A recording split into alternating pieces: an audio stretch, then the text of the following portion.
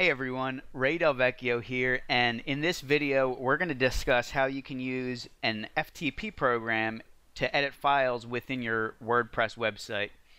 And if you're not familiar with FTP, that stands for File Transfer Protocol, and it's just an easy way to transfer files from your computer to your web server.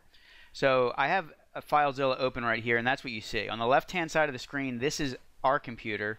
And you can go to the different folders here. Right now I have a folder open here, but I'm not connected to a server, so the right side of the screen is going to show your web server. So let me go ahead and connect here, and you can either do this quickly, entering your information in this area, your host name, which is normally just your domain name, your username and password, and for me this is my cPanel username and password that I'm given when I create a website. You could also save this information if you go to this button here, which is the Site Manager. So I'm going to log in to this website and we're going to connect. And on this domain I have multiple WordPress installations, so I'll go to the subfolder that we want to test right here, and you'll notice the WordPress file structure with the WP admin, WP content, and WP includes folder with your other PHP files. So if you want to learn more about the structure of how the file hierarchy is set up within WordPress, I'm going to link another video that I did on how WordPress works. That'll be in the description below. What we're going to do on this video is install a plugin and a theme using FTP only, and I'll also show you how you can replace files. Let me go over to Google Chrome here. I'm going to download a plugin from the WordPress.org website, where you can search for plugins here. So this is pretty much what's built into your plugin section within WordPress. But say you're browsing the web, you come across a recommendation for a plugin, you can just download it. So I'm going to do Akismet, and once you check it out, make sure the ratings are good, just click the download button and that'll download a zip file. And if we go over to FileZilla, actually let me go to Windows File Explorer first. And you'll notice I have that downloaded right here. So you get this zip file, and I'm just going to unzip it. Let me see if I can just drag this folder into there. So if we go back, you'll notice that we have this folder, Akismet. So that's what we're going to upload using FTP. Let me refresh this directory. And you upload plugins from the WP content plugins folder. So you can see each plugin has its own directory, so I'm just going to drag and drop this Akismet directory using FTP, and you'll see all the files get transferred over. And once we do that, we can go into our WordPress section to activate this. So let's go over here, and I have the plugins page. Let me reload it, and we should see our Akismet plugin. And we can activate it just using the activate button, and you're good to go using this plugin. We're going to do the same thing with the theme, so let me go back to the WordPress page here. I'm going to click on the theme directory, and I'm just going to download any theme here just to test this out. So we'll download it, and then I'll go back to FTP here, refresh, and once again I should have went to the File Explorer first. So from here I'm going to do the same thing, unzip it or go into the zip file and drag this folder up a level, and once we go back here we can refresh on FileZilla, and on the web server side we're going to navigate to the WP content themes folder.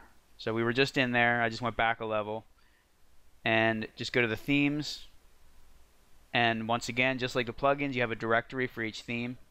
So we can drag and drop this Simply Black theme over here.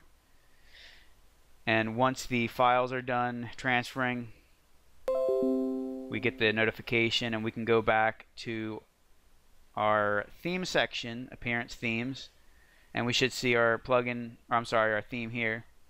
And once again, it's not going to activate by default. You have to come into here and activate it, and you'll be good to go. Now let's say for instance you want to update a media file. So I've had this happen where I include a file in the media library on a post or a page, and I just want to update it. Maybe I did something in Photoshop and I just want to update that photo, sometimes it's easier just to upload a new photo to FileZilla and overwrite the existing image versus coming in here and doing it. So it all depends on what you're comfortable with, but let's say you do want to update a photo. You can go into the WP content upload section, and this is where you'll have your files, and I'm just going to go into one of these folders, and you'll notice that I mentioned in a couple other of my videos, when you upload a photo, you're going to get 4 or 5 different resized images. So if you're using this method, you're going to want to make sure that you're only using one sized photo, because otherwise you'd have to create all these new sizes manually. So in that case, you might want to just go into the WordPress section and re-upload. But what you can do is you can say you just wanted to update this image. You can drag it and drop it from your web server to your local computer, and then edit the photo however you want within Photoshop or using another program, and then you can re-upload it to overwrite. You may also want to do this within a theme. So sometimes a theme is going to use images like a background image for a banner, and if we go into here, let me see if the Sydney theme that we downloaded in another video uses images. And you can see they have an image folder, so I don't know exactly what these images are used for. 1, 2, obviously the header is used for a header area.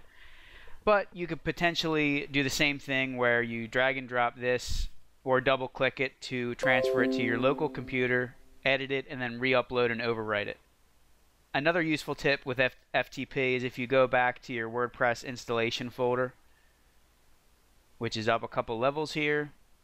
One file that is useful is this WP config file, and this is what's going to show you the database that you're connected to on your web server. So if you wanted to get that information, you can transfer this WP config file over to your computer and check it out within Notepad or Notepad++, and you'll understand how the WordPress database is connecting to your web server and the other files that make up WordPress. So that's all I got for this video. I want to keep this one short just so you have a brief introduction on FTP, and there are plenty of other FTP programs out there. I think one of the more popular ones for Mac is Qt FTP, which I think I may have downloaded that a while ago and tried it, but FileZilla, they have programs for both Windows and Mac. If you go over here, just one other note with this, which I didn't mention at the beginning, is that you want to download the FileZilla client.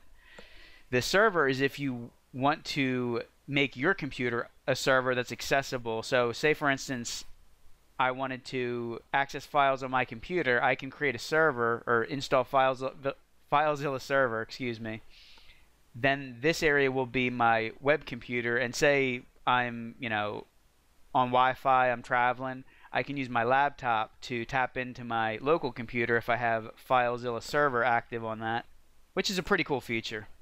For the use of your WordPress website on a web server, you don't need to worry about the FileZilla server. Just download the FileZilla client, and if we click on that, I don't know if this auto downloads. I think they may just determine which platform you're on and give you the download link for the correct one. So right now I'm on Windows, but if you're on your Mac, you should get a Mac download here, and I think they just have the platforms here if for some reason they're not detecting your platform correctly. So I hope you enjoyed this video and learned something.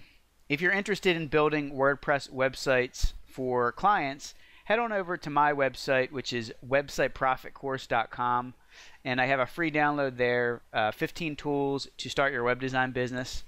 I can't remember if FileZilla is included on there because it is more of like a techie program, but I do use FileZilla a lot. But I give you a lot of the other programs that I use, including the WordPress theme that I use for client websites, and other programs that tap into the cloud so that you can sync files across all your devices if you work on a computer or a laptop or iPad or iPhone as well.